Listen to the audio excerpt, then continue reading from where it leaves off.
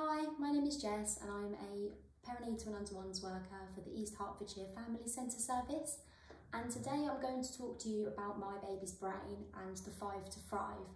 I'm going to talk about this antenatally as well as postnatally, because the 5 to thrive and bonding and attachment, you do this during pregnancy as well as when baby actually arrives as well. So let me get started with what is the 5 to thrive. So My Baby's Brain 5 to Thrive is an initiative across Hertfordshire and it looks at bonding and attachment between parent and baby. So the 5 to Thrive consists of the 5 daily things that babies need every day to really help support healthy brain development and growth, and just gives them that best possible start to life.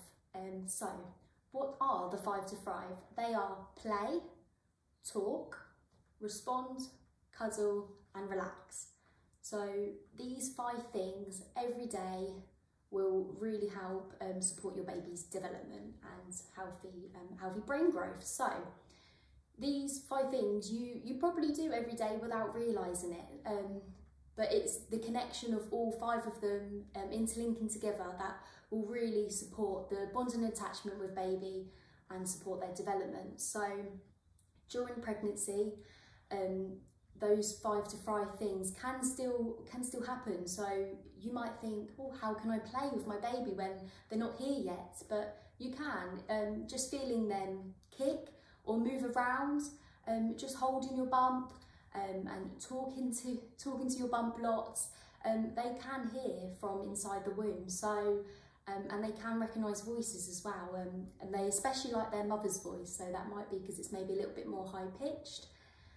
So the more they hear your voice and voices around you, so partner can also talk to bump, they will recognise those voices when they arrive, so it really helps with that bonding, and then that later on that attachment will hopefully form as well.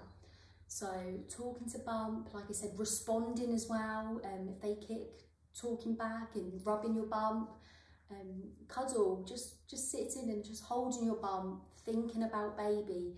It's making you feel close to baby, and it's helping them feel close to you by them being able to hear your voice and recognise the sounds, and then them hearing your voice will help to soothe them when they arrive. So even before baby arrives, you can still start building that bonding and that attachment with them, and then when they do arrive, there's lots more ways to continue to support that bonding and attachment that you have already started during your pregnancy.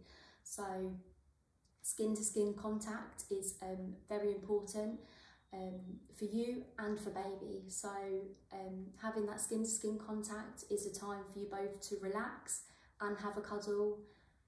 It's going to release the hormone oxytocin, so your blood pressure will reduce, which reduces your stress. So if you're feeling calm, relaxed and happy, this is going to like rub off onto baby, and it's going to help them too. So it's going to help regulate their heartbeat, and just really help have that moment to bond, which helps with the attachment process as you continue to bond.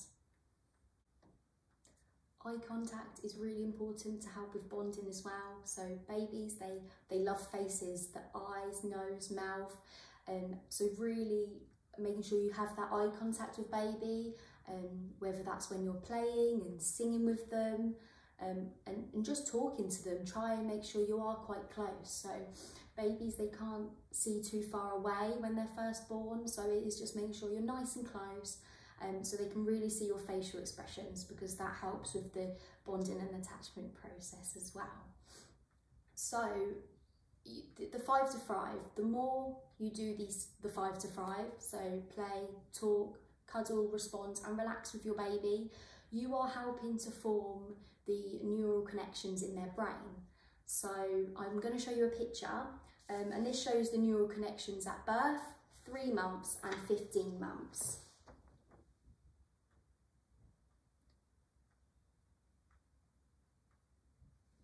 So as you can see, when they're first born, they have a few neural connections, but they're not all formed just yet. And then as they get older, and you're doing the 5 to 5 of them, you're helping to grow their brain and form those connections. So a baby's brain will double in size within the first year. So that just shows how vital the first year of life is at building their brain and giving them all the support and helping with their development as much as you can, which will help them in later life. They'll be more resilient to things.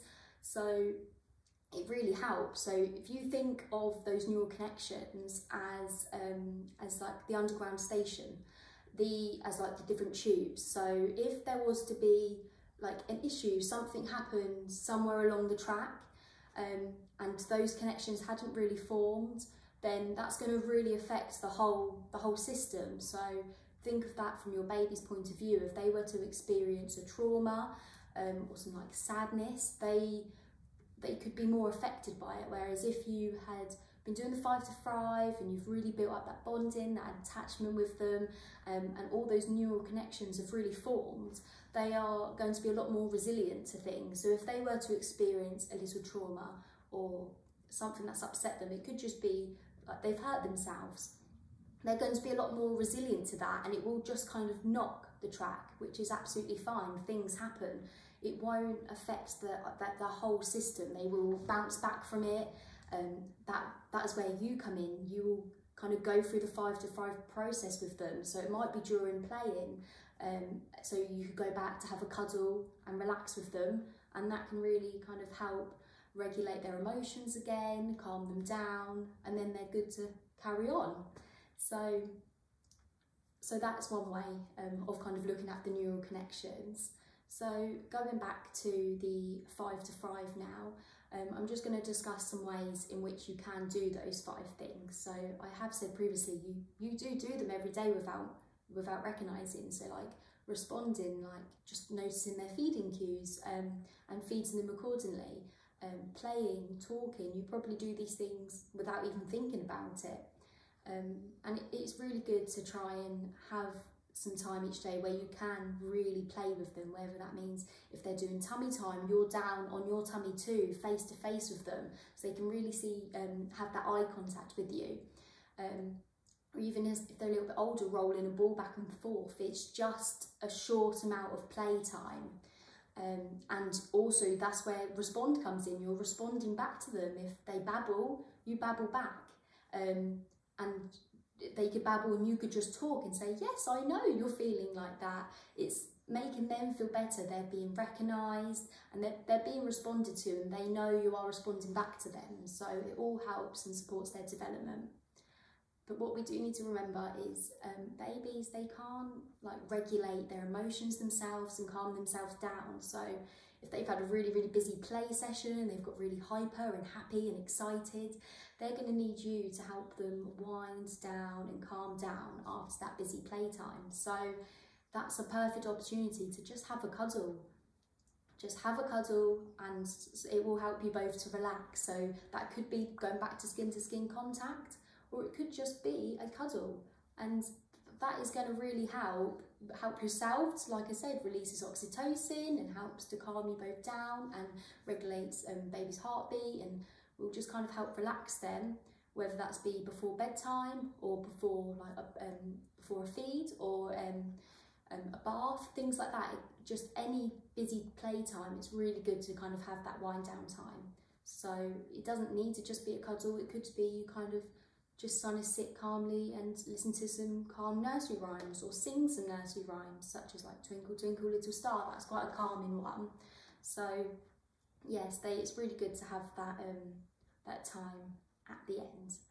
And then talking, that comes into everything we do, and like I said, the 5 to 5, they all interlink. You can't have one without the other. So having all of them together is what's going to support baby's development overall. So just talk to your baby as much as you can. You might feel a little bit crazy sometimes just talking, but they will eventually start to babble back and start to engage more. And as it goes on and they get older, the more they hear different words and your voice, they're going to be able to start forming words together, and that's what helps promote their speech development as well when they get older. So just talking all the time, whether you're on a walk and you're just talking about what you can see, or just having a chat with them while you're at home. It all adds up and it does really help their development.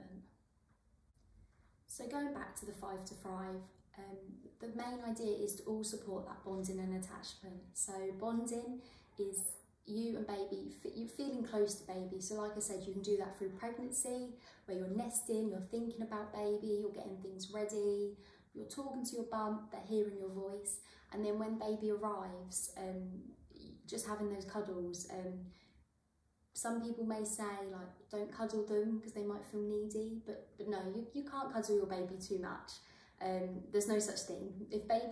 Sometimes babies want to cuddle, like they may cry, they just want some comfort. And as well as you, as their parent, sometimes you just need that cuddle, and that you cannot cuddle your baby too much. So yes, cuddling them is good and it helps with that bonding. And then attachment is the process of them seeking you as their parent, like their main carer.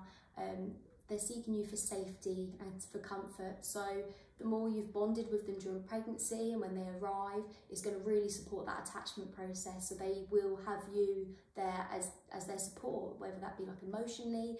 If they need you, they will seek you out to have that support, whether that just be a cuddle or somebody to talk to as they get older.